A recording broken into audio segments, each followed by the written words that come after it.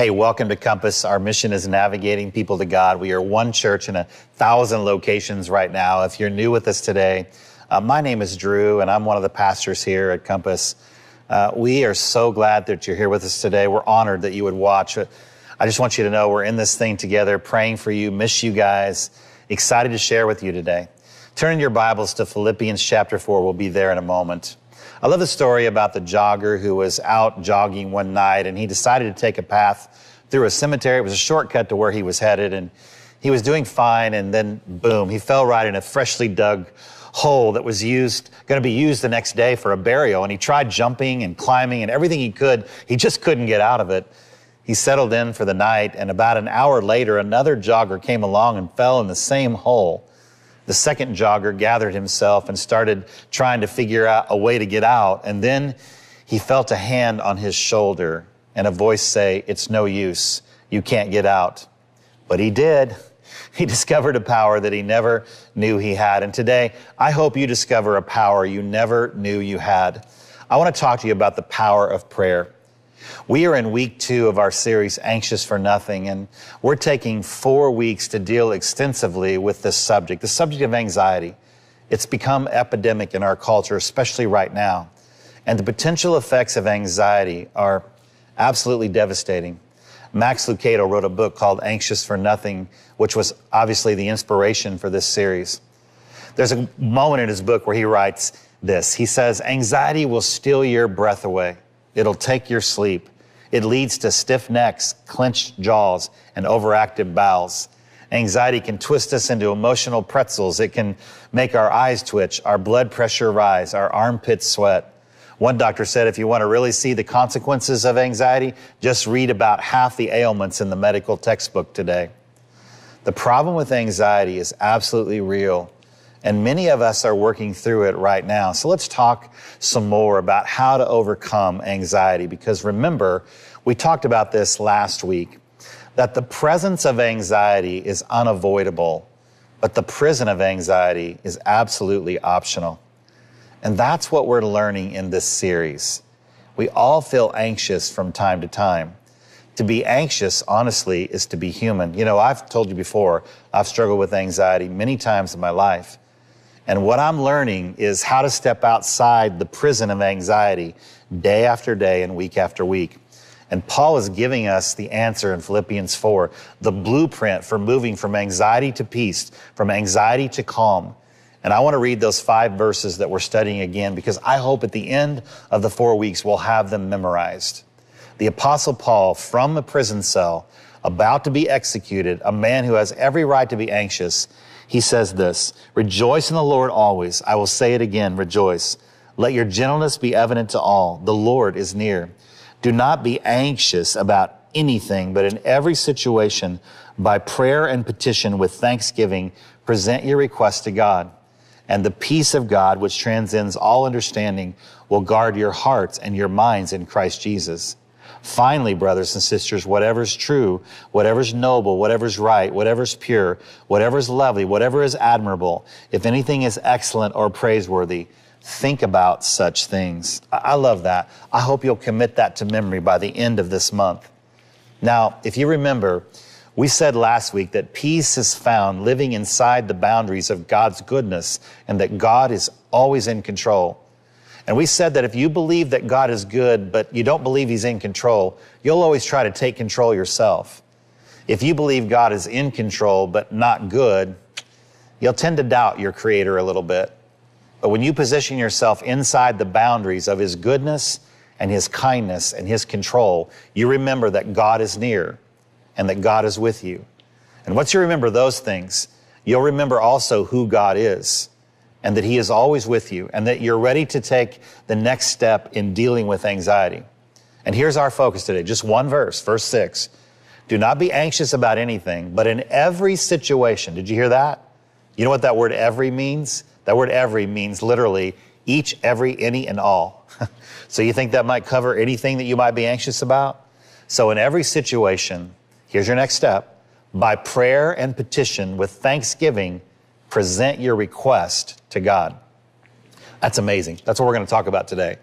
Paul tells us so clearly that when you're anxious, Go to God and ask for help through prayer. Okay, show of hands on something. How many of you have had that annoying red check engine light come on in your car? Raise your hand. I know I can't see your hand, but just wanted to see if you would do it. And I bet some of you did do it. When the check engine light comes on, it causes a little anxiety, doesn't it? Because you don't know if this is going to be a little problem with your car or a big problem. This is why some people don't always pay attention to it.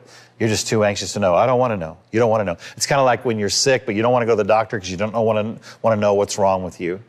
But that light is a signal indicating that you should take it to someone who knows how to address the situation, someone that can help. Listen, anxiety is like a red check engine light alerting you that something is not right in your life. It's a signal. It's an indicator that it would be wise to go to the manufacturer, in this case, your creator. You go to the one who made you. In other words, if it's big enough to worry about, it's big enough to pray about.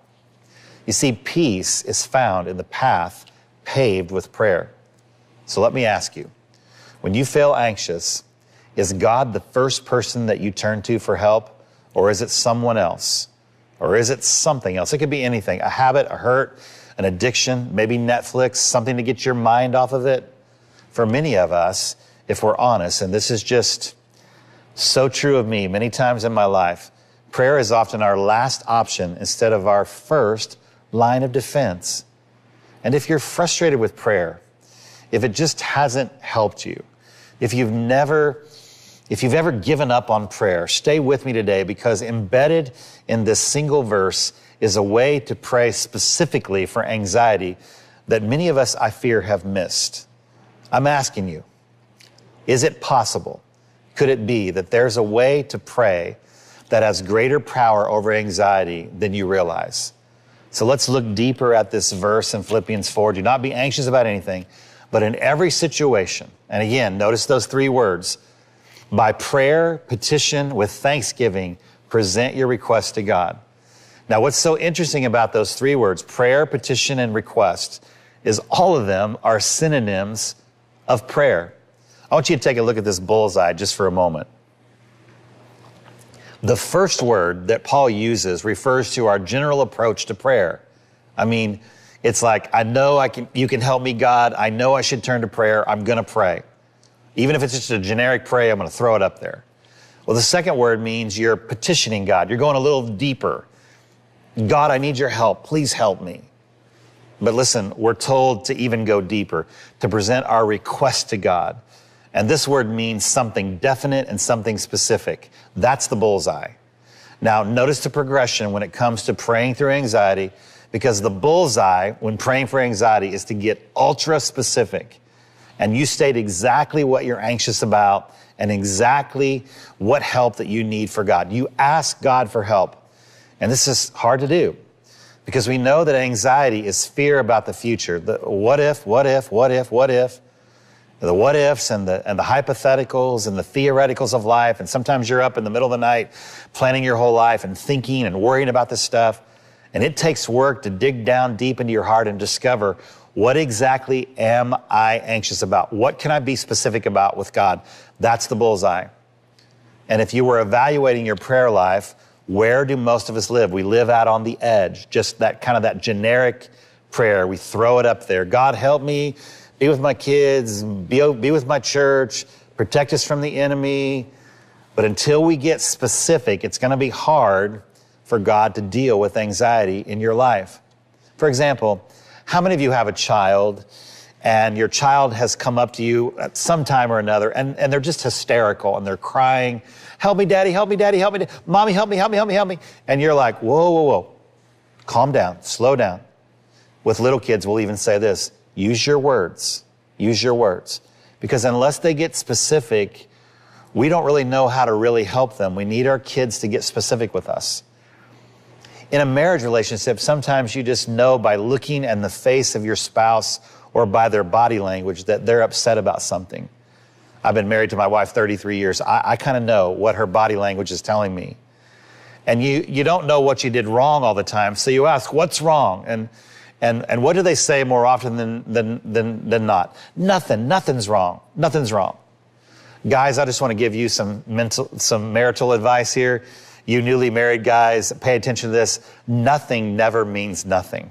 Nothing always means something. And it's probably something you did, so just go with that premise. Also, don't ever say to your wife, use your words. Don't say that, because that's a really bad idea. I've tried that. She'll use words, all right. She'll use words. You see, you can't really help someone with what's bothering with them until they get specific with you. So let me ask you, do you ever get ultra specific in your prayer life with God? Do you state exactly what you're anxious about? Because that's what He wants. That's the bullseye.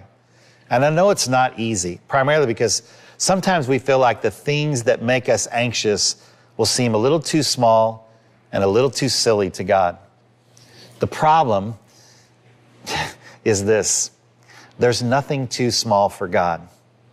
If you think something is too small in God's eyes, it's probably an indicator that you also think something is too big in God's eyes. And that's a problem, friend. You have a Heavenly Father who wants to hear your prayers. He wants to hear from you. And no matter what kind of earthly father you had or didn't have, He's a good, good Father. He loves you. He longs to give you grace. And we're told to get specific with God. But here's what I think many of us have concluded. The Bible says that God already knows what I need before I even ask it. So why would I need to get specific with God? I'll be honest with you. It's a great question. But here's a thought for you. Maybe getting specific with God isn't for God's benefit, but it is for your benefit. Okay? I want to show you a very bizarre and interesting passage in Mark chapter 10. I love the Bible. I love the New Testament. I love the Gospels. And in Mark 10, there's this blind guy, blind Bartimaeus, who's sitting on the roadside in Jericho, and he's begging. Can you imagine being blind in the first century? Can you imagine the anxiety? When you were blind, it was thought by many people in the culture that you did something in your past, and so God was cursing you, or somebody was cursing you, and so there weren't a lot of work options. You didn't know where your next meal was coming from. You didn't know where you were going to sleep that night. So he's just sitting there, and he's begging, and he hears that this rabbi, Jesus, is coming through. And he begins to shout, "Jesus, Son of David, have mercy on me." Mark chapter 10, verse 47. He just says, help me, Jesus, help me, have mercy on me. And we're told that people around him rebuked him and told him, you be quiet. Shh. Bartimaeus, be quiet. But he shouts all the more, "Jesus, Son of David, have mercy on me, have mercy on me." And he says it over and over again. This is where many of us live in our prayer life. God help me, God help me, God help me. God have mercy on me, have mercy on me, have mercy on me. And Jesus calls him over because Jesus always hears our prayers. And Bartimaeus throws his coat aside and he jumps to his feet and he says, "Jesus, is that you?" He can't see. "Jesus, is that you?" And watch what Jesus asked him. Mark chapter 10, verse 51. He says, "Bartimaeus, what do you want me to do for you?" I can just see the disciples going, "Jesus, did you notice that everyone knows this? This dude is blind. He's totally blind. So we have an idea of what he wants." Listen, Jesus knew that Bartimaeus was blind. Again, whenever Jesus asks a question in Scripture, it's hardly ever for his benefit. It's almost always for the person that he's talking to. Jesus already knows. He's asking Bartimaeus to get specific. "Tell me, Bartimaeus, what do you need? I want you to articulate it."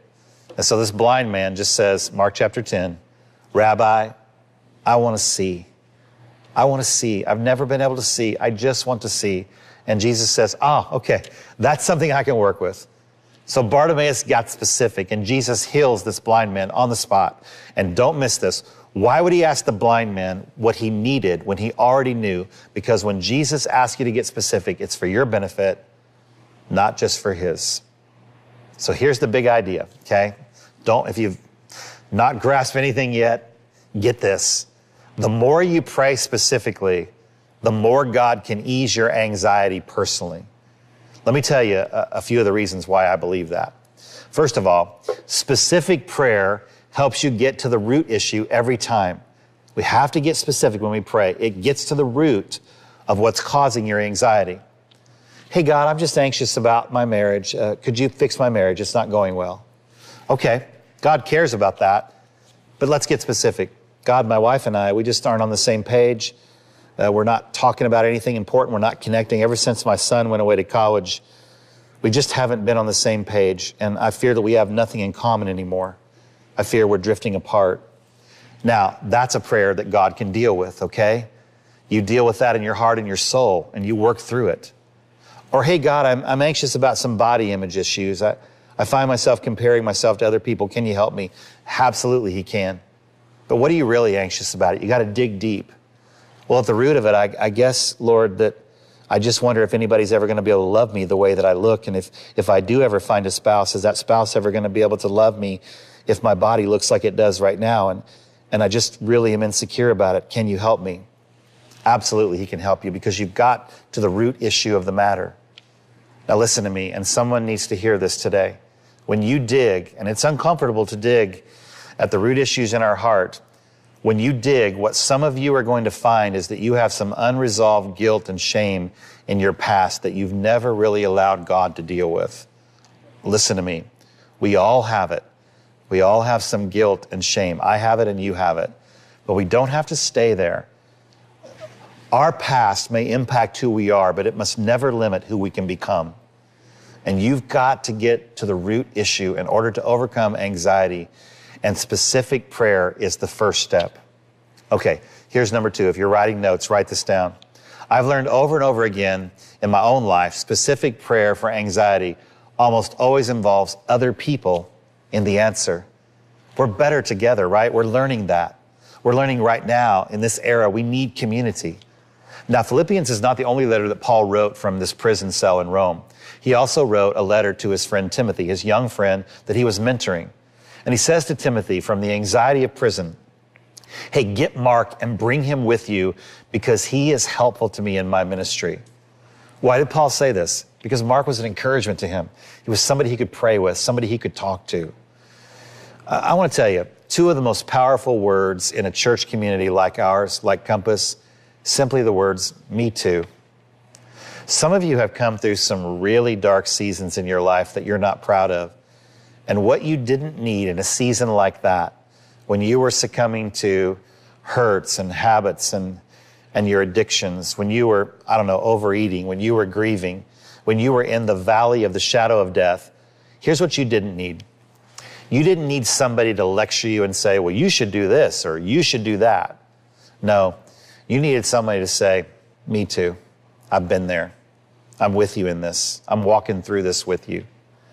When you were powerless and someone, God forbid, used their strength and their position and their authority to abuse you, you just needed someone to say, me too. I've been through that too. When you're anxious, you can sometimes be a jerk to your spouse. You need someone to say, me too. We've got to work on that together. When you were stressed and you yelled at your kids on the way to church, yeah, me too. We got to stop doing that. We got to work on that. When someone cut you off in traffic this week and you wanted to road rage and cuss somebody out, me too. But I have this Compass sticker on my back window, so I couldn't. But I wanted to, right? Friends, don't blow by this. Learn from the Apostle Paul.